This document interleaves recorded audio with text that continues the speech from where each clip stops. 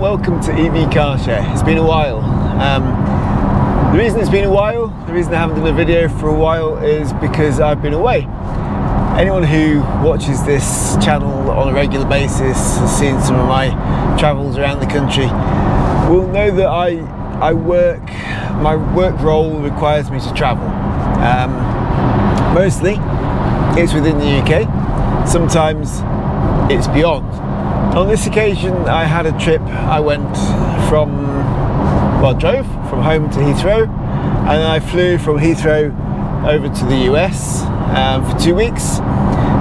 First week in Wisconsin, where it was very, very cold, down as low as the -20s in centigrade overnight, and then the week after to San Diego, where it was much, much better climate, reaching +20 on a good day in the sunshine during the day.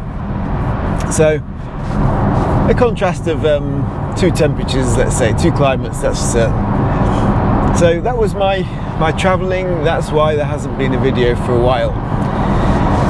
Now, being as I've done that travelling, and being as this channel is all about my experiences of my EV, of having the Kia EV6, of having my first EV, I thought I would link in my experiences of leaving my car, my EV, at the airport over the period of 2 weeks in the winter, waiting for me while I went travelling.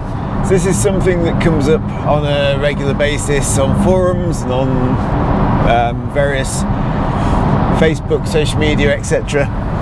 Is how much battery do you lose when the car's just sat there, or do you lose any battery while the car's just sat there, and those sorts of questions. Will it get going again when I come back to it, or will it have died, and so on. People are going to want to know, because going away for 2 weeks is not an unusual thing for most people. People will have a holiday in the summer, they will go to Turkey for 2 weeks, or to Dubai, or to wherever, maybe Florida. These are common things to do. People will want to leave their car for 2 weeks. So let me give you a quick rundown of my trip, including my percentages. So I left the house with 100% battery. I charged the car to 100%. If I remember correctly, it may have been just below. I think possibly it was 98 or something like that. There's a sneaky feeling in the back of my mind that I didn't quite charge to 100%. Not that that really matters in this comparison, but hey, got to get my facts straight. So left the house with either 98 or 100%, I can't quite remember which. Got down to Heathrow with 63% remaining. So that's Peterborough down to Heathrow, 63% remaining. So I used, what, 35% or something, which is great. No problem there.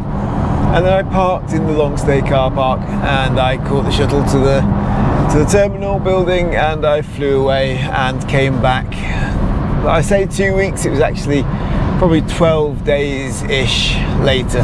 So I left on the Sunday at lunchtime flight. So I got down to Heathrow, I think about 9 o'clock in the morning.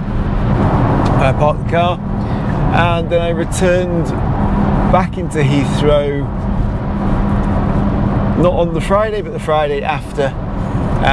I had picked up a Thursday flight takeoff in San Diego, flown overnight, and landed at about 1 o'clock in the afternoon, lunchtime-ish, on the Friday. So my car had been there 12.5 days or something like that. I can't bother to work it out. You can work it out if you like. If you want to work it out exactly, then drop it down in the comments, let everybody else know. That would be great. So came back into the terminal, shuttled to the car. There are two questions here. So one is, as you approach your car, can you get in? Is the 12-volt battery still working? Yeah? The ancillary battery, the accessory battery, the battery that you have in a typical petrol car.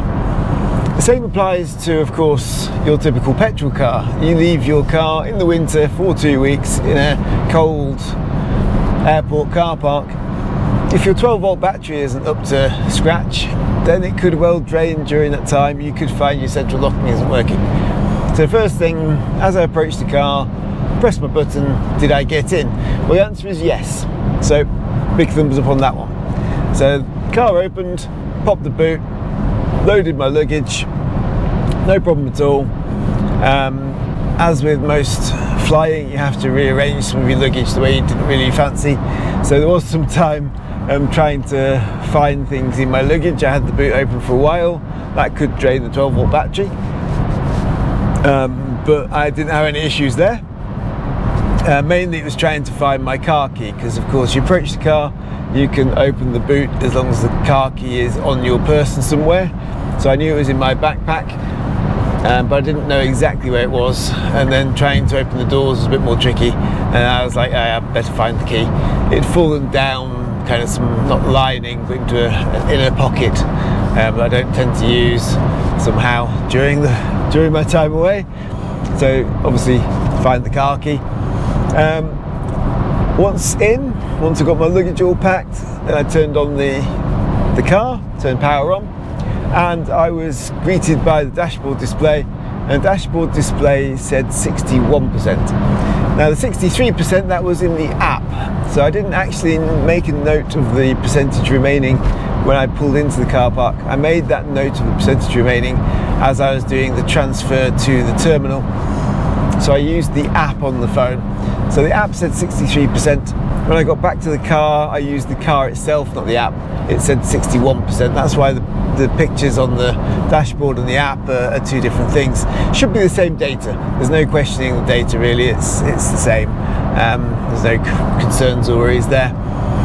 What I should have done in retrospect is recorded from car scanner on both occasions and recorded the remaining energy, because that would have given me much more accurate kind of feel about how much power had been lost during that time. So we're looking at 2%. Now the accuracy of that is a bit lacking because it's such a small value, and we know that the values on the dash display and so on, they're rounded up. So was that 63% really 62.7, and was the 61% really 61.4? Or, I mean, those sorts of questions come to mind. It could be anywhere between kind of 1% and 3%, I guess, when you read off 2%. So there's a degree of error in that range. So 2% while the car was sat there for almost 2 weeks doesn't really seem a problem to me. Certainly wasn't a problem to my getting home. I had over 60% to make my journey home. I got home with plenty of battery remaining, 20 something percent. It was 28% or something. Not really all that relevant.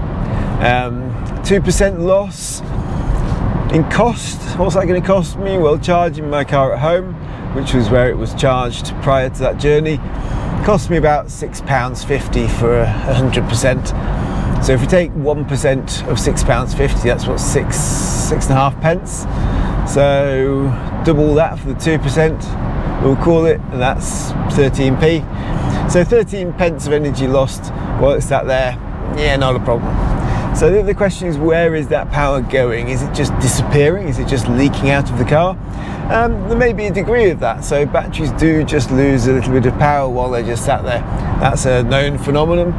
It's something that I don't want to explain on camera on this channel. It's not really beneficial, I don't think, to anybody. But they do have a degree of drain just by sitting there, particularly in the cold. I have a rechargeable lawnmower at home, and if I keep the battery in the garage where it gets cold, I don't cut the grass much over the winter when it doesn't grow as much, although these days it seems to grow a lot more over winter than it used to, interestingly.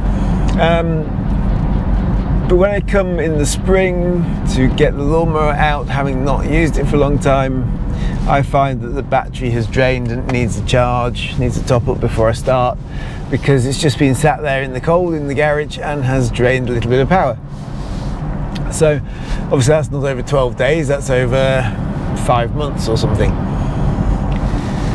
So there is a degree of drain from the battery in that respect. The other possibility is that it has at some point charged the 12 volt battery while I've been away. So I mentioned that I could get into the car when I returned to it, which was obviously very useful, very pleasing. Central locking was working, and partly that could be because the 12-volt battery can be charged by the car while the car is stationary. Also, the car can be interrogated using the Kia app.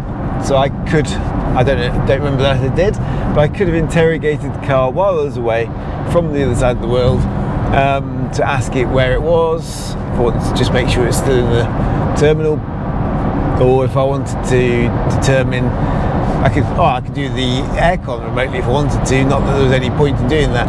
But if I wanted to determine the battery level when I was away, I could have done that too. So these sorts of services, the alarm, the car sits there with its alarm on. The alarm requires some degree of power.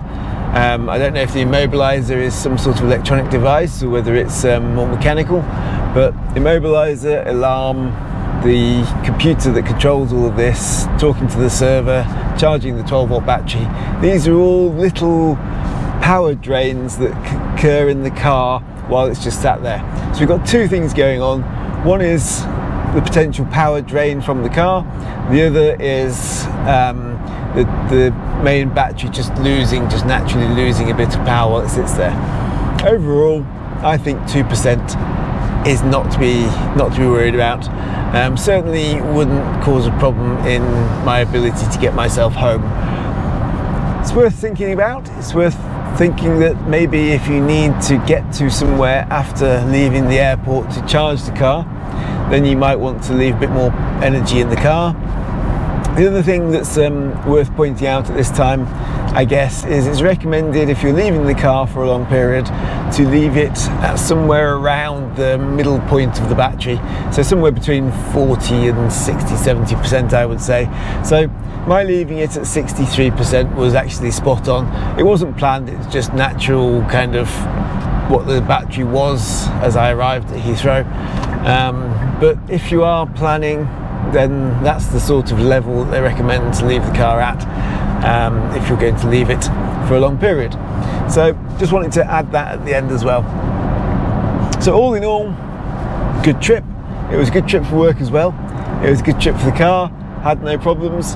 Another comment on the 12-volt battery. This is the original 12-volt battery. I have not been one of the people who had 12-volt battery issues. I have not had a problem with my ICCU unit, the integrated charge control unit I think it's called. You see some of those on Facebook forums and, well, just general forums and on the internet. It's been a known problem with this car, the 12-volt battery and the ICCU, people who have their issues. And obviously I feel sorry for those who have, but I haven't. Mine's been fine, it's all worked good. This is the original battery. I am now 2 years and 2 months into owning this car, and I've gone over 54,000 miles. So all is good in that respect. I was confident to leave my car for 2 weeks in the airport, no problem. I do carry a jump start battery in case need it, although I have yet to need it. So just a quick summary there. If you've liked this video, then please like. If you want to hear more from me in future, then please subscribe. Subscribing would be really, really useful. Just the one thing I would say, if you're going to pick any of those things, please subscribe. If you want to make comments, if you have your own experiences, if you want to talk about my experiences, then please leave a comment. You know where to find them down below there on the video screen. And yeah, like, as I say, and I hope to speak to you next time. That's all I have to say for today. So until next time, goodbye.